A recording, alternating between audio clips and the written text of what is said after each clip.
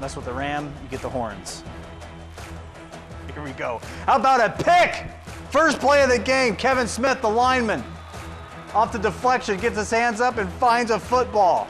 So Upper Scioto Valley takes over on offense. Hand off to Alex Sanders up the right side. Good enough for the first down, but the drive would stall out because of plays like this. Jake Fisher getting back there with a tackle for loss. So Pandora-Gilboa with another chance on offense to get this one going, and they're just going to hand it off. Ethan Lugabill